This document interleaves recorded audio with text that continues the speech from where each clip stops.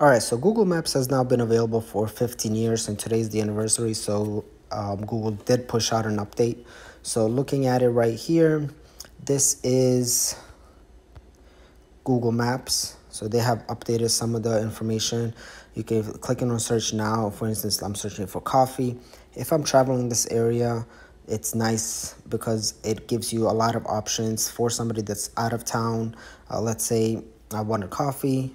I can click show list. It gives me a lot of information regarding what's in that area.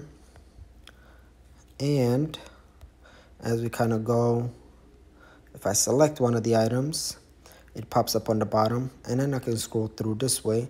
Let's say this one has 558 reviews, 4.3 stars, looks good, decently inexpensive, and I get the time.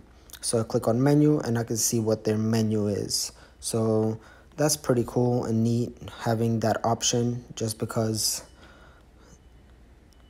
sometimes when you're out of town, you don't know exactly where to go. So being able to see these things makes it much easier. Also, if we, let's say, search more in this area, we're going to drop that list down, kind of see exactly what's going on. So let's say we search again in this area, and let's say we take coffee out. So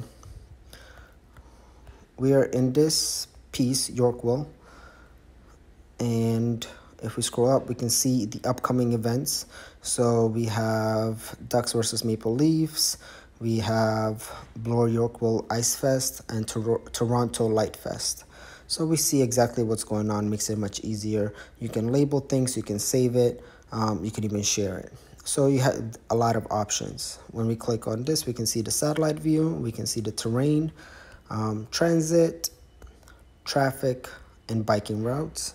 So overall, a lot of different options for expanding. And we can also get a virtual view of the location. So in this particular instance, I think they have done a lot of updates and pretty cool features.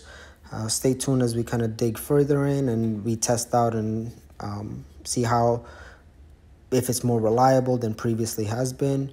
But Google Maps has always done a really, really good job.